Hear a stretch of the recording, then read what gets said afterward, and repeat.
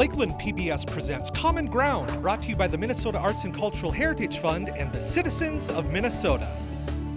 Production funding of Common Ground is made possible in part by First National Bank Bemidji, continuing their second century of service to the community, a partnership for generations. Member FDIC.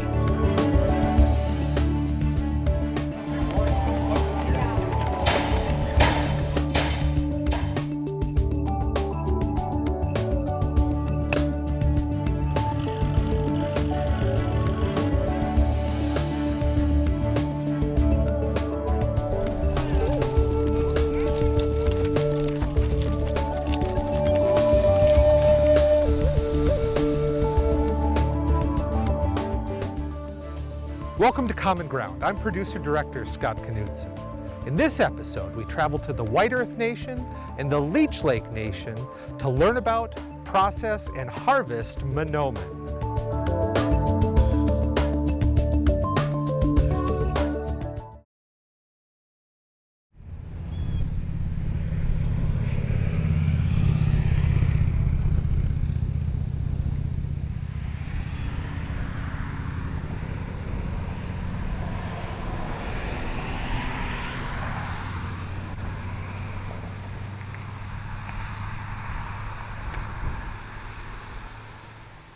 Well, earlier this winter, my friend and cousin Tim Holm passed away, and many people knew Tim Holm as the guy who sold smoked whitefish beside the road on Highway 2.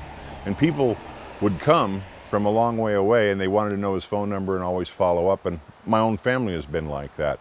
And when he passed away, we lost that valuable product being produced in our community and that ability to earn some income in our community. And Tim also was doing wild rice. So he did the smoked fish, I would say, for at least 2 decades, 20 years. And wild rice, I would say, was close to 30 years. And so both of those are important cultural and even financial or income-wise resources for the community and for other people to earn money. We got the smoke operation here in Ball Club, Minnesota.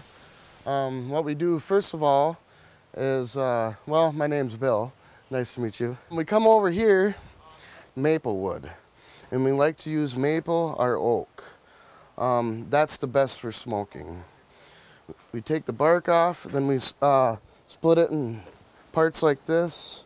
Sometimes we split it more to have it chips to start the fire easier.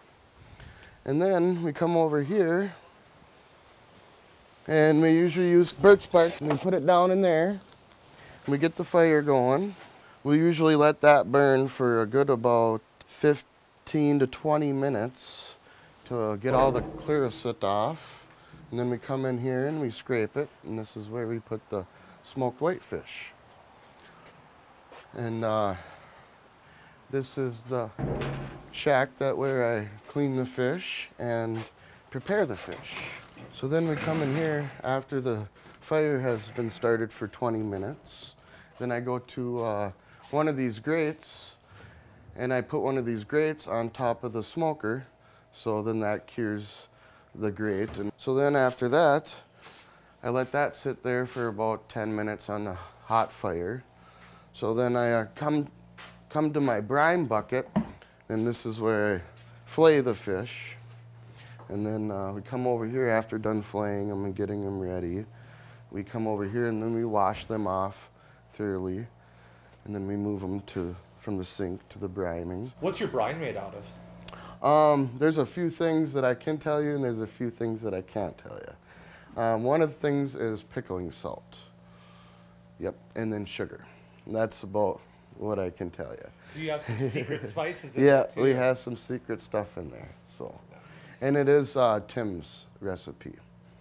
Yep. So we'll take another one like this. This is where I put my fish and my brine, and we'll have another blue bin, and we'll put an ice cube on top of it, inside the other bin, and then we'll put this on there, and then we'll put our fish in there, our brine in there. We'll soak it for about 12 to 16 hours, and then the next day I will start the fire process. What they look like. All right. Now this is a white fish, and we get them from Red Lake Fishery. So we try to keep it all involved with the nations. You can smoke any kind of fish that you really want to. If you go out and have your fishing license and go out and catch your daily limit, then that's just up to you. You know, a lot of people like to can northern. A lot of people like to fry up walleye or make walleye nuggets or stuff like that. It's just matters how you like it. And smoked whitefish it's a very good fish for your body, and it's the oils and the stuff in the whitefish is very good for your skin and your hair, and all around good for your soul and stuff too. So what you got there?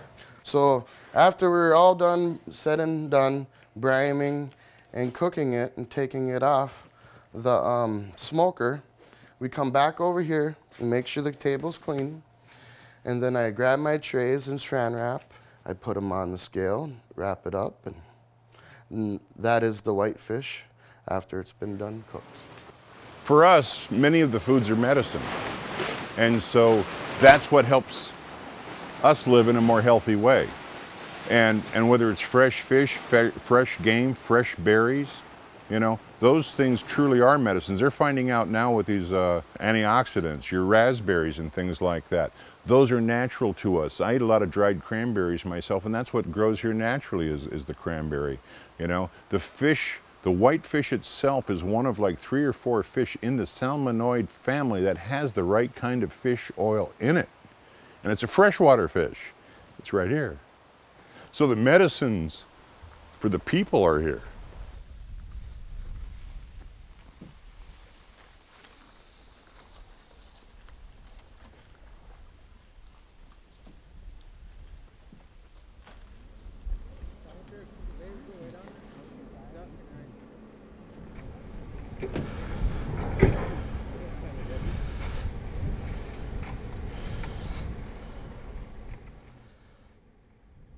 I don't know if he was the polar or what, but yes. I think both those guys are 4 foot tall together. I don't think they could see over the rice even. Yeah. Yeah, it was kind of funny when Rob said he had to rescue him. You're just taking the extra heads out? Yeah. Yeah, that's how he does all the cleaning part of it. Yeah. Yeah, if you look harder, you'll see more heads along the side where they get pulled out of the boat and stuff like that. Oh, my name is Judith Ann Wilson. I'm from Lakeland, Minnesota, which they call Deer River, Minnesota now. And I was out rice and monoman today, which was called wild rice monoman in our Ojibwe language. And miigwech is for thank you. Thank you, Great Spirit, for this rice that you put out into our waters for all of us. And this is my son I'm ricing with, and he's been out for a few years now.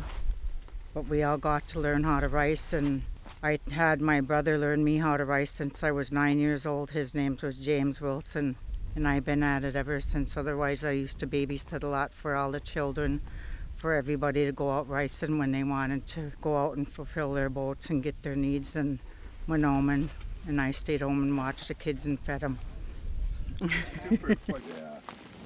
When you pick this rice, are you picking it for yourself, or your own consumption, or are you going to sell it? Or? Today I'm going to sell it, then after we go picking for our own. How do you guys finish your rice? We used to get Tim Holmes to finish our rice all the time. I've got his plant now. Oh, do you? Yeah. Oh. Yeah. That's what I'm trying to work with Boys and Girls Club to get some young people taking it over and do the hard work. So, but yeah, I've been talking with people in the community because a lot of people got their rice done. Oh, I like it. It feels great. Minogiji God, today's a nice day. I like it out there. And every time ricing season comes up, I enjoy it every year. We just stay busy and do our work, and Zami doing a little bit talk. That means talk in Ojibwe, Zami doing. And then we had to find our way back to land, and we didn't get started out till a little bit late this morning, but we made it out here. But this is where he wanted to come today, so this is the first time I rice this year at this lake here, Semple, White Oak, what we call White Oak. Wow. It's right for down that way though. Mm-hmm. Well, the color doesn't always mean anything. Yeah, I feel it's a tradition for me that I've once started out, and I've always wanted to do it for many years because that's one of the things I did, and it's something I like to do every year and got good at it, and took me all those many years to get good at it and go out there, and whoever wants to go out there and rice, find a partner and look for somebody. Yeah, we got Tim Holmes smoked fish. My cousin's been doing a smoked fish by the roadway again now too. Oh, really? Oh, Yeah. Seems like he's been getting business there. He has. Like, yeah. Same recipe. People miss that place. Oh man, Tim did such a great job on that. I know, I was surprised about Tim Yeah, passing on. yeah, he taught us all that stuff. My first day, or first start for this year, we only got about 89 pounds, but we still didn't stay out there for all the 6 hours that you can stay out there. My significant others went out and did that, and they went to S Lake this year and got some rice. So they got it finished there, but I'm not for sure. He didn't say how many pounds, but he left me 2 pounds of it, and it's nice big rice from S Lake there.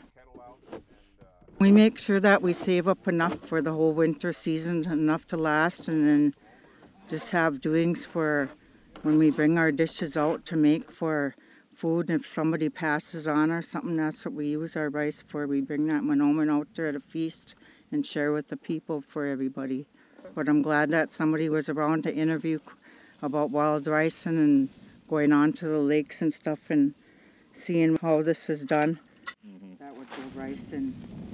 I think I was 19, but it took me all that while, till 6 years or so, till I got good at pulling. I didn't know how to use the duck bill to put on a rice or anything, but I just had to use to turn with my mite and stuff until I got to know how to turn the canoe around and everything. Right, almost everyone I've seems been to at start it. like a puller, it seems like, so you can see what's Yeah. going on or whatever. 6 years, huh? I pulled for a long, long time. Let's see, it's been over 6 years. Past 2 I didn't do. Otherwise I was ricing since I was 19. When you grab them by the beard, that's because of the carpet that you're seeing. This is what it looks like underneath that carpet. And you can see that it's almost like sperm or something, because you've got the little part of life and then like a tail. And so those tails help these kernels when they fly, and then when they hit the water, just like you're seeing in the boat, it helps them land straight down in, and they dig right into the sand and the soil so they can get buried. They say that the kernel of rice can lay dormant on the bottom of the lake for up to 17 years and still be rejuvenated and grow again. And part of that ability of wild rice is part of what they're trying to do with the genome. They're trying to figure out how to extract the characteristic that allows rice to lay on the bottom of a lake for so long and then germinate. And they want to shoot that into like green tomatoes so that they can pick tomatoes green and then store them in large warehouses and then like do the trick to start ripening them and bring them out just in time to start ripening.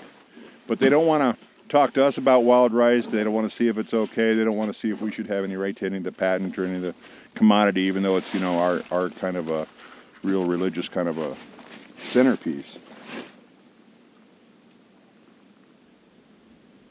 My name is Nathan Gochi. I was picking out rice. I was a knocker today.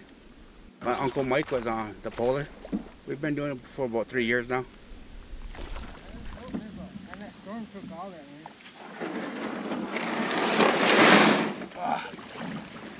Picking out rice with my uncle is a big deal for me. Being a family member, being a younger generation, but he teaches me ways to do it. Uncle teaching the younger kids how to do it now. It affects the culture a lot of going out picking out rice, keeping it going, and showing the young kids how to do it and stuff. To get out and do it, hard labor, not sitting at home and sitting on the couch, playing video games, going out and picking your own raw rice. You feel it in your body after working all day, pulling and knocking. I said in your fingers, playing the video game. Teach your young kids how to harvest wild rice while they're young, and it'll take them a long ways in life. It's like meditation. It gets mind off everything else. It's good meditation to get out on the lake and do what you like doing best on your culture. Picking wild rice, going out in the lake, knowing what you did after the day is done. I feel relieved after coming off the lake. Like going before, you're stressed out, but after you come off the lake, you're relieved of everything. How much rice do you try to save for over the year until next season for you to eat and stuff with your family? 80 pounds finished. That gets you by? Yep, gets you by until next year. Ceremonies and Yep. family and gifts and everything? Yep. What, 80 pounds get you through the winter and everything? Yeah. And that's probably typical for almost everybody. We try to get 80 or 100 pounds. 80 pounds to 100 pounds. Yeah, yeah.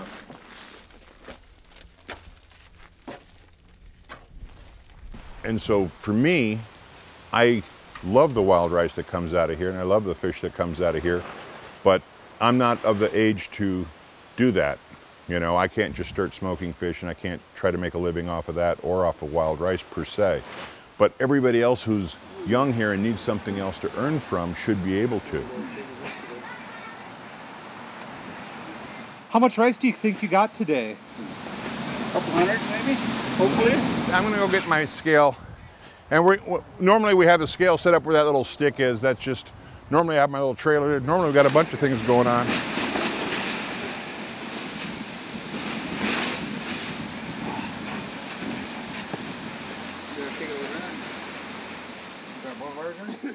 I told Tim on several occasions that as me being a treaty rights attorney, that he was kind of one of my heroes because he was living treaty rights. The state nor the federal government could tell him what to do with the making of wild rice, the sale of wild rice, the trade of wild rice, or of the whitefish because it's not a game fish, and it was prepared.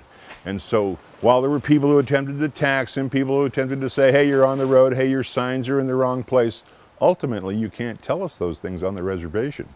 And so Tim was an obvious standard for people to go out and make a living. The story of how we have had our things taken or pushed away or made us to try to be different through assimilation and things like that. Well, then you have World War I and things are, you know, the way they are. We're not even citizens until 1924. We're still living on reservations.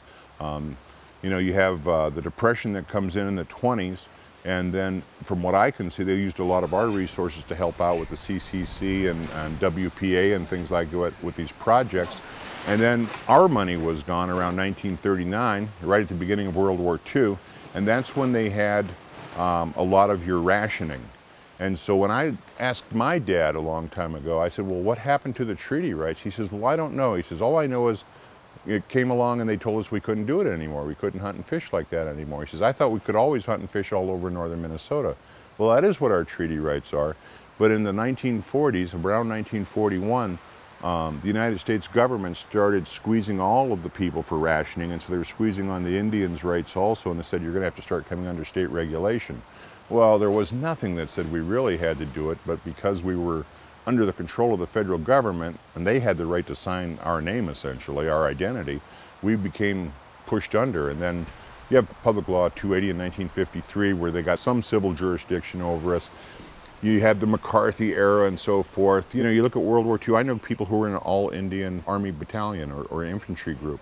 You know, they had all the groups separated. The Japanese were separated, the Germans were separated, you know. The Germans had to fight in Asia, the Japanese had to fight in Europe, you know. So they didn't trust anybody, but they said, okay, you can come in and fight, and you can wear our uniform, but, you know, we're going to keep you separate, and we're going to keep a real close eye on you.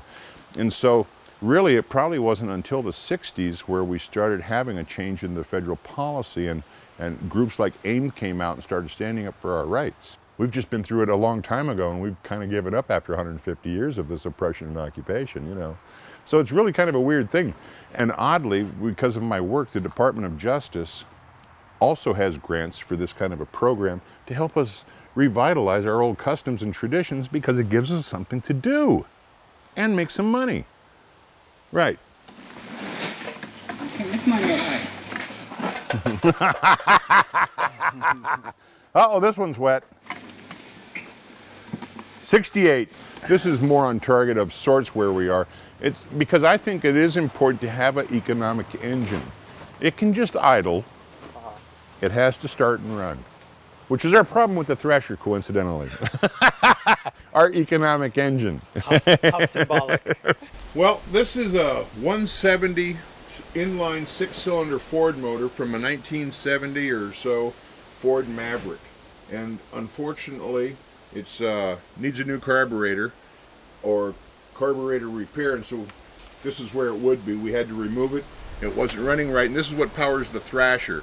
The Thrasher is what separates the hulls from the kernels of wild rice, like the Indians would do with the dancing or jigging in the kettle or in the ground with a lined leather skin with new moccasins, so that the leather against each other and all would rub off the chaff. Then you'd have to winnow it or fan it away.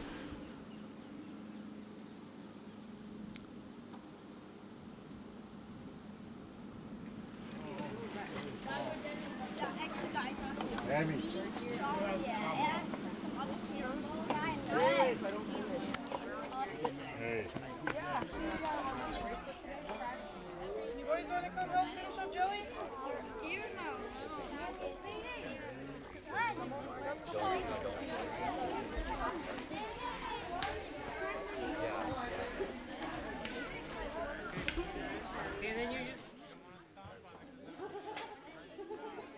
Right there. So I want you to sit down and have so you can just take your shoes off over there so you can.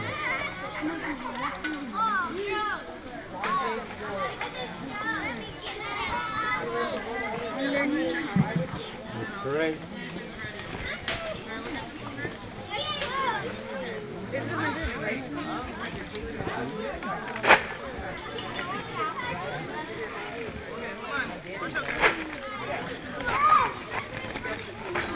These are going to be your handles when you get in there.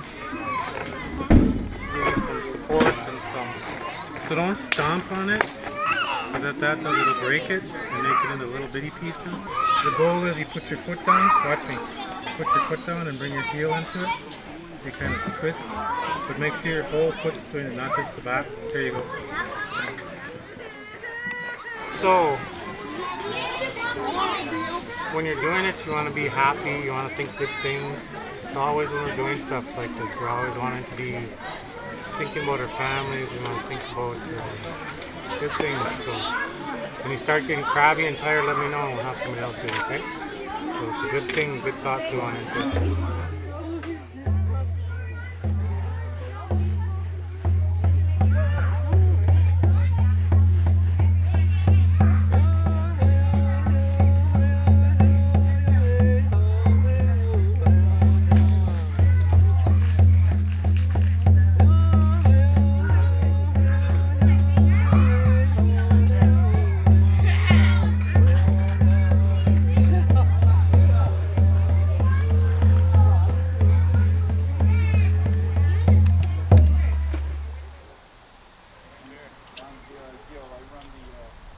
And so I'm working with Boys and Girls Club to create what I call the Ball Club Living Cultural Resource Center, so that there's a place where you can have the tools that you need seasonally. I heard about an expert. Oh, it ain't me. It ain't me. But here, I'm going to let you start helping. All right. We just wipe out the inside of that.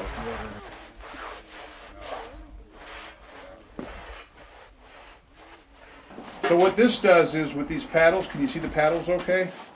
Yeah. This knocks those hulls off. You know when you're eating the rice and getting the hull off? That's what this does. And so, what it looks like when it first comes out of here is a lot like this. This is after it's all been turned for about 10 minutes in here, okay? Let's go over here by the front. Can you see those kernels starting to come out?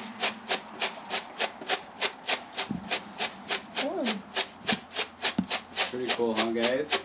Yeah. Ultimately, if I'm able to, I would like to create more like a food locker where people could pick berries, they could go out and net fish, they could get deer, they could get duck, whatever it is, because we have, you know, slightly different laws and so forth, so that you could come here, trade in raspberries, and maybe take out some duck meat or something like that, you know, amongst ourselves. Okay, need a couple people to help out here. See that gray tray over there? Let's put some wild rice in there. Handfuls, all you need. You don't need no more than a handful. Everyone will have some.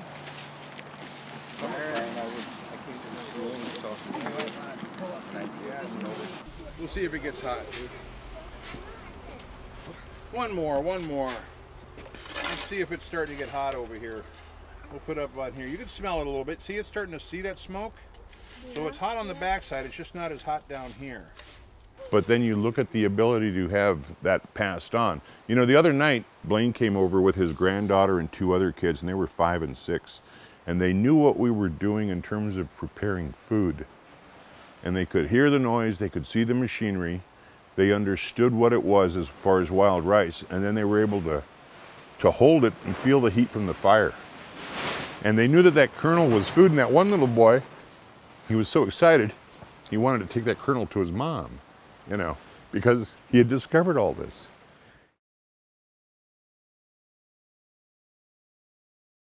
Join us again on Common Ground. If you have an idea for Common Ground in north central Minnesota, email us at legacy@lptv.org or call 218-333-3014. To watch Common Ground online, visit lptv.org and click local shows.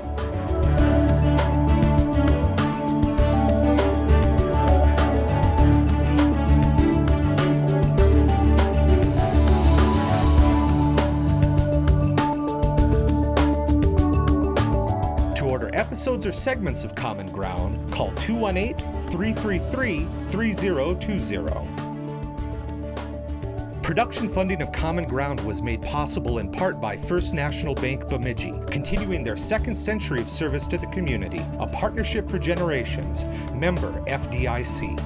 Common Ground is brought to you by the Minnesota Arts and Cultural Heritage Fund, with money by the vote of the people November 4th, 2008.